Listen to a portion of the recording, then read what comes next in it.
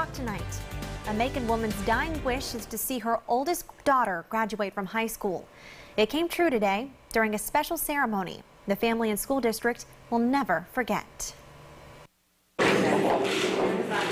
It's a big day in every student's life.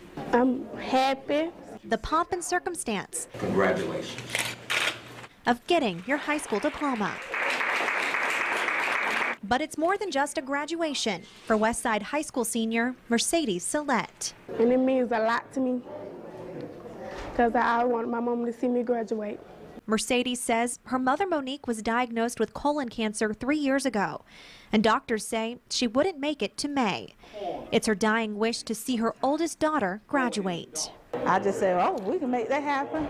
Westside High School principal Julia Danley says, with help from the hospice and the Bibb County School District, they held a mock graduation ceremony so Monique's wish could come true.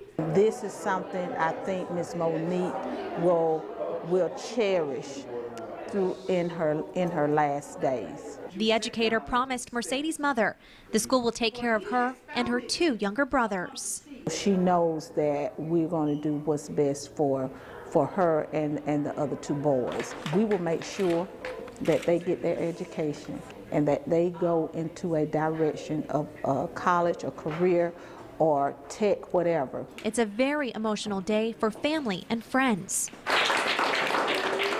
Celebrating Mercedes' success and also comforting for a mother who is leaving the world too soon. Mercedes is on track to graduate this year. She wants to go into the Air Force and become a pilot.